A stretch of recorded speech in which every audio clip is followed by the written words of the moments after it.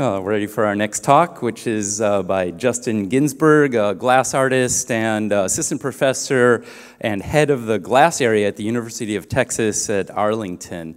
He's going to give a talk about new approaches to artistic experimentation with glass with some pretty interesting methods. So take it away.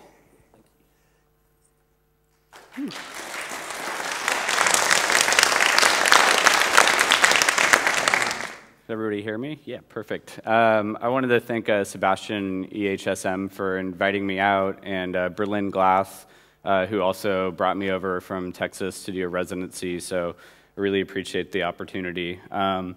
So first I wanted to try to make a little bit of a connection between this very science kind of ideas that are working here, and then of course I'm working in art, and I think the closest connection maybe is the method in which I work.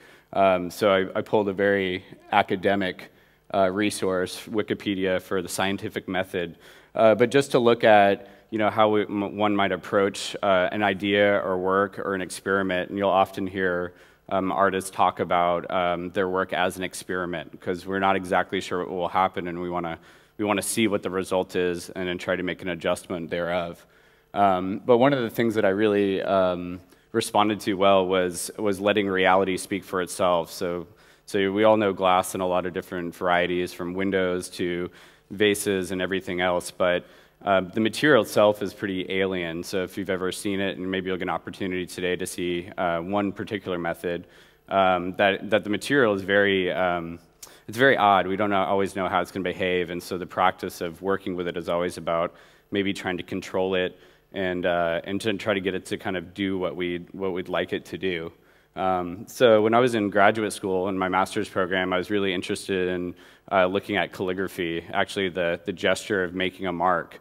And mostly what I was interested in is thinking about the brush and thinking about how these thousands of tiny little bristles, you get paint on them, and then how you apply that pressure, how you apply that movement makes a very, very distinct mark. And so a lot of it was me trying to deconstruct this mark or this action and really thinking about these very individual parts. So, this is actually flat glass, and what I've done is tried to figure out a way to pull out these very fine threads of glass, so somewhere between a hair thickness to maybe 100 times that thickness. And so this isn't a very normal process. But it's something that I started really think about in fiber optics. So this industry has really developed this method of producing these very fine threads. And so I'm not working with that particular type of glass, but was kind of trying to invent a new way to kind of look at that. So what I do actually is I take, see if I can go back. There you go. So this is molten glass. It's 1160 Celsius. And it's a lot like the consistency of honey. So you actually have to keep the glass moving, otherwise it will drip off. So if you've ever taken honey and tried to get it from the honey pot to your tea, you always have to kind of turn a little bit to make sure you don't drip across the table. So the material is a lot like that, just a little bit hotter. And so what I've done is I basically just use a piece of, I get a little bit of glass. It's actually on the end of a steel rod. Wow. Hold on. Is there a volume somewhere? It's going to be really loud. Up there.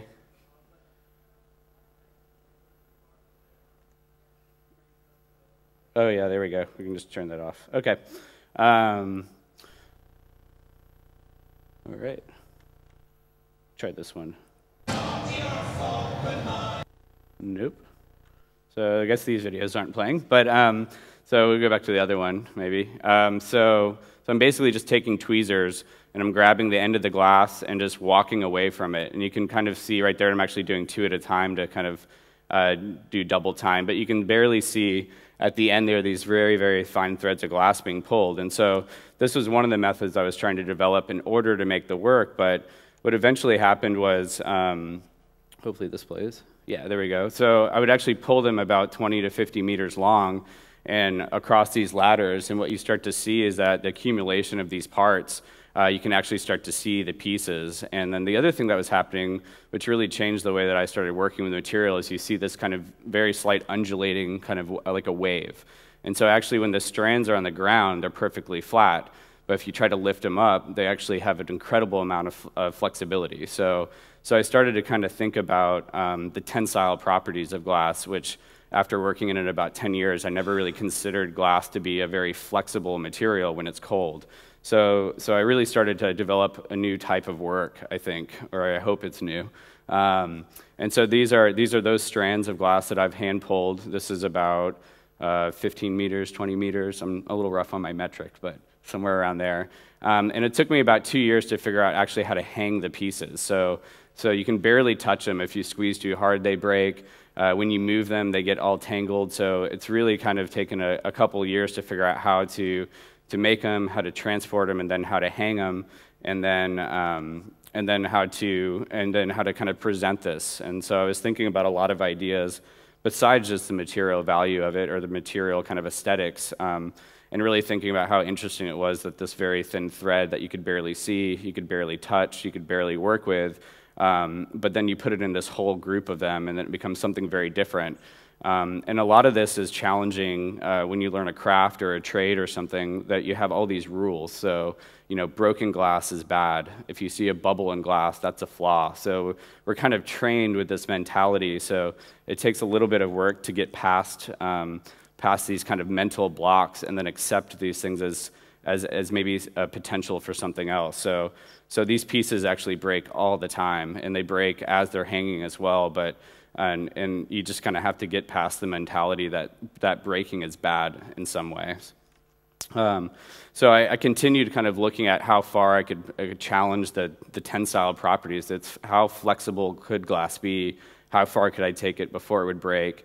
And because this is all by hand, each piece is unique to itself. So some strands could bend a lot, other ones couldn't, and that's all just in my hand, how fast I walked, how much glass I grabbed at a time, all these these kind of tiny variables, and that's something about the hand, but training your body to be almost like a machine where you can kind of do this consistently. So you can see in this particular piece, in the center there, that I'm really trying to get towards bringing the glass back around itself. Can I actually coil it all the way back around, and making these pieces? And you can see on the bottom section there, all the broken ones, and so they actually get tangled and stay straight. So you actually kind of start to recognize that the glass wants to be straight, but we're putting it under this incredible amount of tension.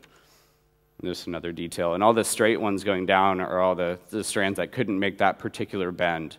So basically, after years of working with this and walking back and forth across the studio all day long, 5-10 kilometers a day, something like that, it just was like, this is crazy. And it's like, what can I do? And it's like, obviously the wheel. The wheel's a brilliant invention. So I built this gadget, which is a bicycle tire just with a pulley, and I attached the glass to a little piece of metal on it, and I just start spinning it. So I kind of became a glass spinster, I guess. So again, a couple of years of testing. One of the problems I had was that glass actually shrinks when it cools. So if it's around something that's rigid, like a piece of wood, all the glass will break as it starts to cool. So I had to find a material that would actually have a little bit of a give to it, as well as kind of just work out a lot of the other issues with it. And then the next issue is to try to figure out how to get the glass off the wheel, because they're these very, very fragile pieces. So, and unfortunately, it takes longer to get it off than it does to put it on. So I actually have to coil the glass off the piece. And I get these really, really nice loops. And then I can adjust, like you can kind of see that the glass is staying in this round form, but I can adjust a couple things on the machine so I can actually keep them very straight if I want to. So this was something that was really kind of recent. This is in the last maybe 3 months that I figured this out. And I started working on these new pieces. So this is 5,280 feet of hand-pulled glass in a, hold on, let me get my metric, 40 centimeters by 40 centimeters by 5 centimeter box. And so, again, I was really thinking about distance, the distance traveled, the distance made, and my bicycle wheel actually has a little odometer on it. So I just pull until the odometer tells me how far, and I'm really kind of thinking about these standardization of measurements. Like, I don't really work in metric, and it's a bit insane that we have these different measurements, and then how important are they really, and what do they actually mean? Excuse me. And so a lot of this, especially with glass, we think about light. And so with this work, I've also been thinking about light not only as something that's aesthetic, but light as a type of measurement of distance or a type of measurement of speed. And the first question that anybody always asks me, especially in an exhibition, is why no color? You know, and my answer has always been because light has all colors. And so I really started kind of thinking about light in a lot of different ways, a little bit different than we'd normally kind of think about it in the art world. And again, you see all those straight lines. These are the strands that wouldn't particularly make that bend. And then I started thinking about volume and distance. So this is actually, where is it? 30 centimeters by 30 centimeters by 4 centimeters, and still that mile. So now thinking about that same distance being condensed even tighter and tighter, and I like this idea of compacting these things that we deem as far maybe, but you can put it in this very small box. So I had the opportunity to work at Berlin Glass for 5 weeks. And work on some of these ideas. I shipped my machine there, and then eventually had an exhibition last week. And so these are some of the pieces that I was working on. So this is about 15 or 20 meters tall, and these are actually quite a bit thicker, and so we're pulling the glass long and straight, and then we're bending it around a piece of wood to get this U shape. And I started kind of thinking a little bit more about the fiber optics. Only we use a glass that's not as pure as what they use. They use a quartz glass, which is the very purest form you can actually use. And I'm using a soda lime glass, which actually doesn't have the same optical properties. But there's an interest there because the glass actually reflects the light as well as makes the light travel down. So you can see on the tips of these things, they're all glowing. So the light's being reflected and being funneled through each piece of glass. The machine made it into the exhibition, so there's my new rig that I built here, and it has a 250-meter strand of glass that I wrapped around it, and you can just barely see it off the bottom of the wheel, that strand, and actually goes up a couple of stories into this 6-story abandoned building that I did the exhibition in. I thought it would be the first piece to break in the show, but everybody eventually saw this like little spider web, this very thin strand, and became this kind of very precious thing. So more strands, drapes, so that they have all these wires all over the building, and it seemed like an interesting connection between wires and electricity and light and how they all move. So I suspended the glass in front of the window and really kind of looked at it throughout the day. And at nighttime you could barely see it, but during the day as the light moved, it would kind of show up and disappear, so it was something that I kind of enjoyed. More glass that I'm trying to test this tensile capabilities. It was just a hose reel abandoned in this space, so we took the strands of glass and we just wrapped it around this reel, and what you can see at the top is how far which pieces of glass could take that type of tension and which pieces of glass couldn't. Again, all just based on these tiny nuances that you'd never really know. So you pull all day and then you wrap it, and then some break and some don't. So I kind of like that unknown, and it's also why I hand make them and I don't just go buy these fiber optics. So this is one process that I've been working on for about 5 years to try to see how I can work with these parts and pieces, but I always overlap my ideas. So the other projects are things that I'm thinking about is the compressive capabilities of the glass. So how much compression can it take? How much force can it take? And so this is another rule in glass that I'm trying to break. Besides working thin and fragile like this, is one of the rules we tell our students is like glass and water don't really like each other. In fact, if you want glass to break, you put water on it and the glass will break. So it seemed like a great place for me to start. So I started doing these tests, and this is about 80% speed of trying to cast glass into water. So this is a 1,160 degree glass being poured into a giant vat of water.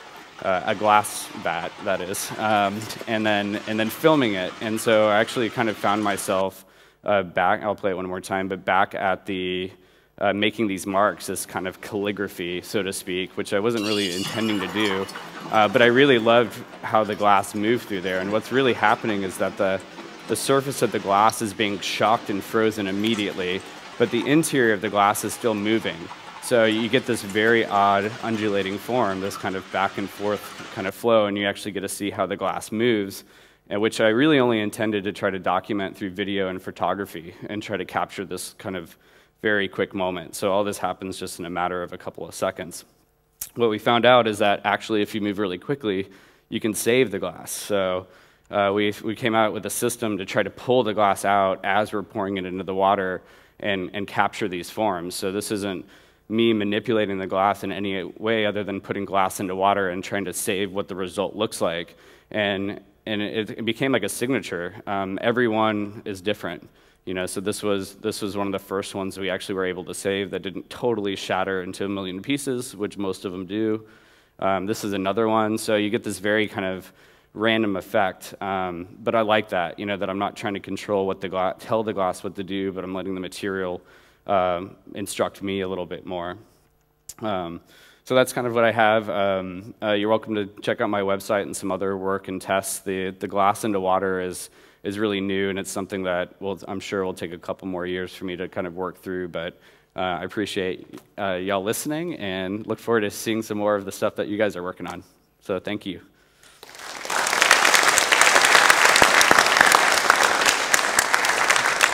Thanks, Justin.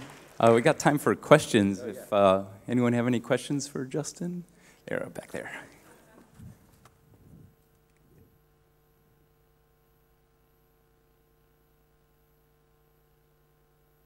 The water piece, are they annealed?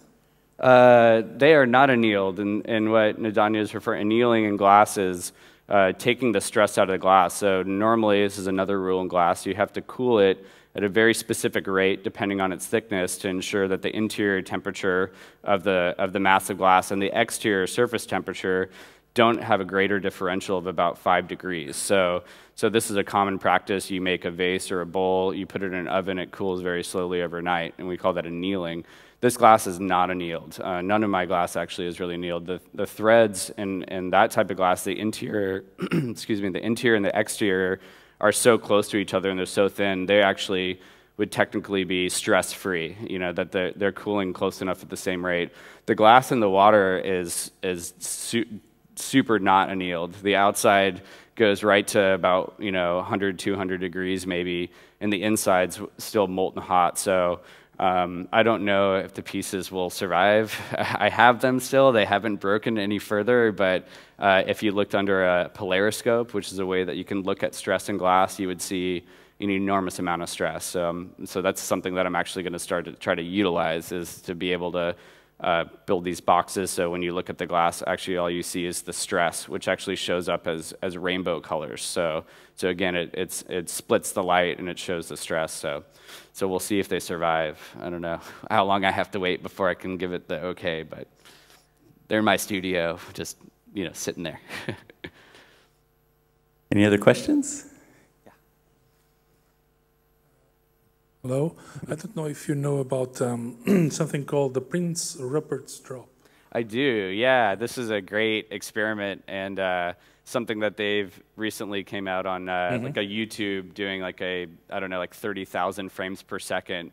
And if you guys don't know what it is, they basically take a drop of glass and then you actually shock it. So that it's very, very, it's not annealed. It has an enormous amount of stress. And when you take a pair of pliers and it actually looks like a drip, and you squeeze the back with the pliers, it creates this like kind of reaction, almost explosive reaction, and the drop becomes like a million tiny little pieces in an instant. So and what that's great about is showing how much stress can be stored up in the glass, even though it seems fine. Just that little cut, and this thing just blows. So they're actually a little bit dangerous, but they're really fun to play with if you have safety glasses. Yeah. So you are doing those also, dropping the glass on the It's water. very similar. The glass, these are really thin. The ones that I've seen at least are not a very big amount of glass. They're maybe this big and maybe like this thick or so, but so yeah, there's a similar thing happening in my glass water castings that yes, if you probably hit it with a hammer, it would kind of explode in some way. So you wouldn't want to drop it, yeah.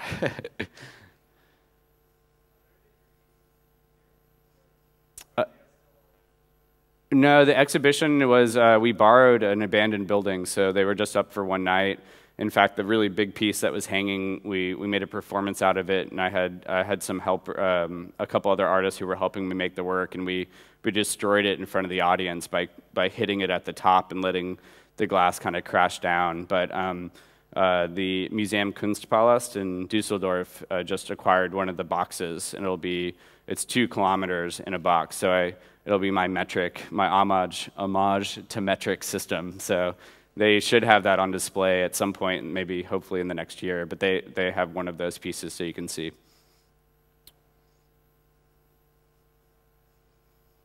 Hey, do you do any interpretations of the shapes, of the random shapes that you get out of this dripping glass into water? You know, I haven't connected it with anything other than the process at this point. You know, I like the kind of randomness, and I like that it's being, you know, generally when we say we cast glass, we're pouring the glass into a form, a mold, or we're taking cold glass and putting it in a mold, in a form, and melting it into it. And I like this idea of casting with no physical form around it, really, no rigid form, so I kind of look at them as castings, where the water is actually cooling and pushing the glass into this particular form, which is something that's way more complex than I could ever make. You know, the way the glass moves, and then the surface quality, because the actually outside surface is totally cracked, but because the interior of the glass is still molten and still very hot, it holds everything together.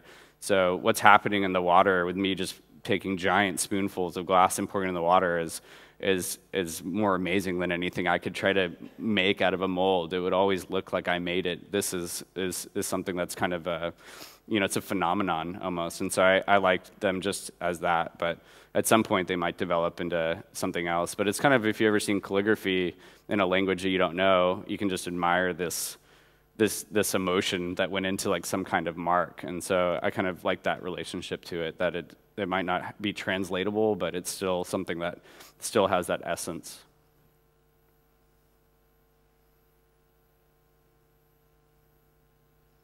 Well, great. Thanks, Thank Justin. you, guys. Appreciate it. And you'll be giving a workshop? You'll be giving a workshop also? You're giving a workshop also?